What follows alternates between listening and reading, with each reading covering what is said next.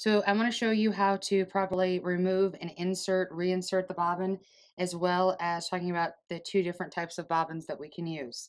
These are always going to be M-size bobbins. If you look down in here, this is where our bobbin's at.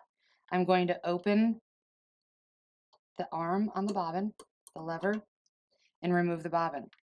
So our bobbins, when inserted properly, and you pull the tail, the string that's sticking out, that bobbin should spin counterclockwise. We don't want it to go clockwise.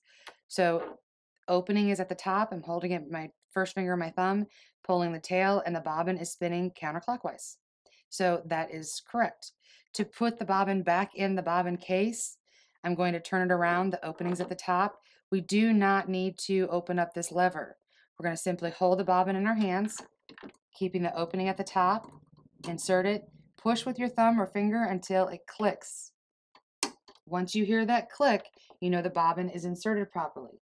Two different types of bobbins. We have our metal case, which are used to spin your own bobbins. Okay. Then we have our pre-wounds. We highly recommend using Superior Super Bob pre-wound bobbins.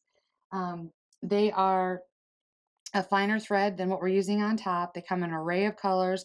The one thing that we have found is that they're designed for less lint, and they're actually designed by a quilter. So these are really, really nice. But if you decide that they don't come in the right size or right color, M size, but you want to spin your own, or you prefer to spin your own, you can purchase from Superior thread. It is called Bottom Line. Bottom Line is a thread that is used to spin their pre-wounds. So we want to spin our own bobbins, we would use the metal case.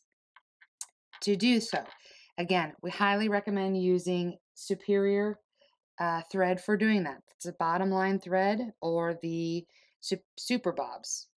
Also, the case, the actual case that's holding the bobbin. I'm going to reach in here and show it to you with the bobbin out. Should you need, and you should have some extras of these, this is your bobbin case. Okay.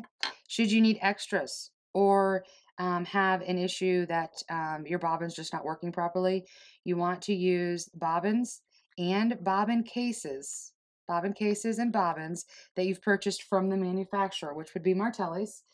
Due to the different manufacturing tolerances, it's strongly recommended that you always purchase your bobbins and bobbin cases from the manufacturer. That way it ensures that you've got the proper case and bobbin that will work in your machine.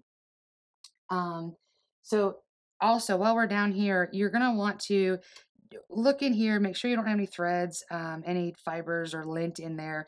Keep that kind of, lint-free, dust out in there with a brush.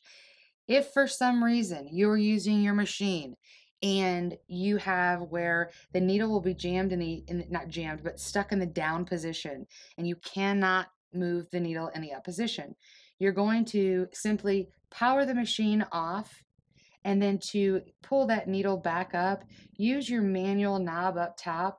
We're going to push down on it, and we always spin this counterclockwise. That will bring your needle back into the up position.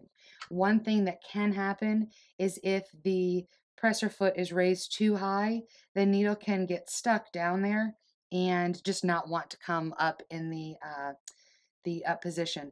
That's a fail-safe option on the Martelli machine, but it's not an issue. You haven't caused, as long as you don't have any needle breakage or anything like that, everything should still be in working order.